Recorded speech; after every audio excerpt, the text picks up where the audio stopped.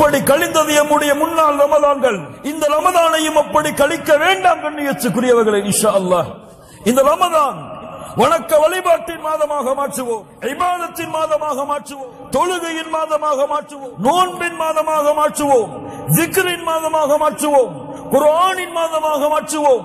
எப்படி அல்லாஹ்வும் அல்லாஹ்வுடைய தூதரும் எமக்கு கற்றுத் தந்தார்களோ அந்த வழிகள் அனைத்திலும், எல்லா இபாதத்துகளுடைய வழிகளிலும் அக்பில், முன்னேறுங்கள், முன்னேறி செல்லுங்கள். நாளை மறுமையிலே உங்களுடைய பெயரும் ரய்யானுடைய வாசலில் இருந்து அழைக்கப்படும். ஐன ஸாயிமூன், இந்த வார்த்தையை கேட்பீர்கள் இன்ஷா அல்லாஹ்.